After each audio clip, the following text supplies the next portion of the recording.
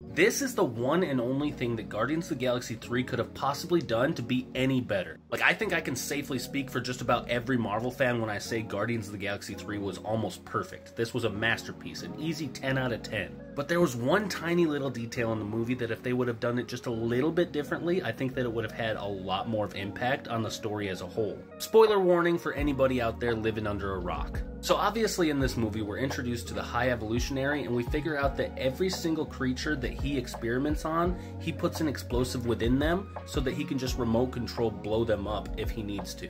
And just about the entire movie, that's a huge deterrent for Rocket to like stand up for himself. Well, now keep that in mind and fast forward to when Rocket and his friends try to escape. Immediately after getting out of their cages, Rocket gives Lila a big ass hug, and then she's shot in the back by the High Evolutionary. And this was honestly one of the saddest scenes in the movie, like I was weeping. But here's how that scene could have hit even harder and reinforced consequences that were already established earlier in the movie. Instead of the High Evolutionary just using a fucking pistol, the dude used a gun from Earth to shoot her in the back.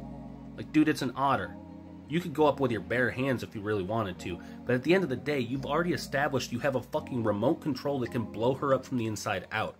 Do that, and then we as the audience know, hey, Rocket should probably listen, follow orders, so this doesn't happen to him too. That would have immediately taken the High Evolutionary, who's actually one of the best villains in the MCU of all time, and made him even more brutal. And honestly, that's all it would take to elevate this movie from a perfect 10 out of 10 to like an outstanding 12 or 13 out of 10. It's those little details that pushes the movie above and beyond. But that's just my opinion. Let me know if you agree or disagree in the comments, and don't forget to follow if you haven't already.